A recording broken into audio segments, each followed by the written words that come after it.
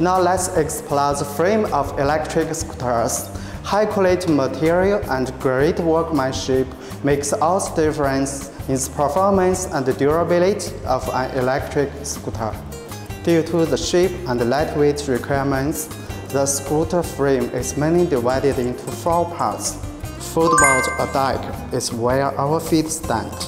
Stem or bar, these parts include the folding system. Handlebar is the essential control part, and the last one, front and rear connection parts. The frame parts mainly use 4 types of manufacturing process: forging, section, gravity casting, die casting.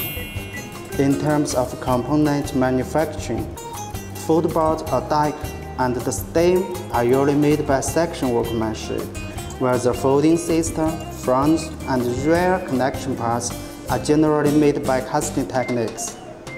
Well, we'd like to see it's easy to make a scooter, but not so easy to make a good scooter. A good electric scooter is a precision machine. The structure should be reasonable and all parts need to be well connected. The gaps between the parts reflects a scooter quality. How to test it? Hold the scooter brakes and shake the scooter. A good one, you won't feel the shake or gap of the stem. So what about the stems? For small size scooters like 8, 9 or 10 inches, usually go with single stem. This will lighten the scooter weight and makes it more portable. While for 11-inch scooters or even big ones, double stems will be necessary. The 2 stems will hold the front wheel, which not only further strengthens the scooter, but also makes the driving more stable and safer. It is very important for fast, off-road and race riding. Moving down, we have deck, which is where you stand.